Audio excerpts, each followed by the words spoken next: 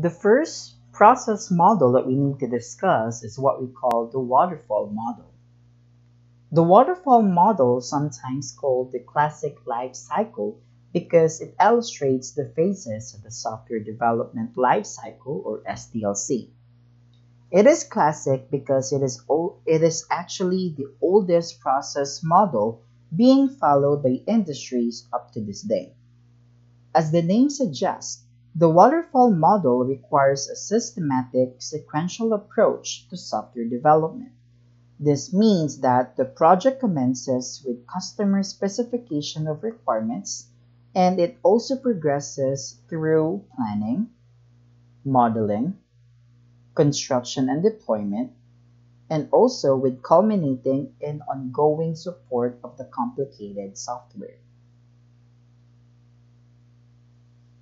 We also have variation of the waterfall model, which is called the V model. If I will discuss or if I will describe the figure shown in the presentation, as a software team moves down to the left side of the V, basic problem requirements are refined into progressively more detailed and technical representation of the problem and its solution. Once code has been generated, the team moves up the right side of the V, essentially performing a series of tasks like quality assurance, of course, that validate each of the models created as the team moves down to the left side again. There is no fundamental difference between the classic life cycle and the V model. The V model provides a way of visualizing how verification and validation actions are applied to earlier engineering work. Since waterfall model is the oldest paradigm for software engineering, it gains criticisms, and also on the other hand, it also costs ardent supporters for its efficacy. Here are the problems encountered when the model is applied. Number 1. Real projects seldom follow the sequential flow that the model proposes. Yes, of course, since this is the oldest, some companies or some software development companies will use the new version or the new process models. Number 2. It is often difficult for the client to state all the requirements clearly.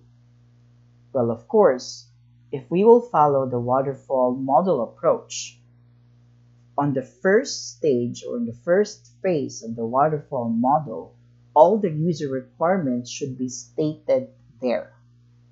That's why it is not applicable to other projects.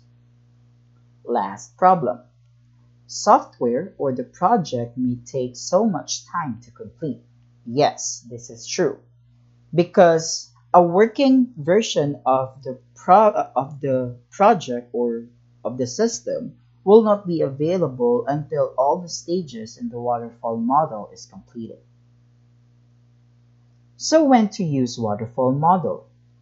Given the flow of execution, we can assume that the model is applicable only to projects whose requirements are completely understood at the first place.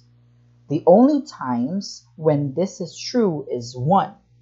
If we are working on enhancements to existing systems or where the requirements are well defined.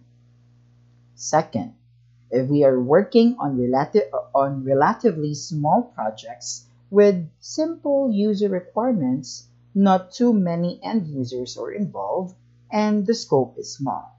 In both scenarios, the requirements are stable.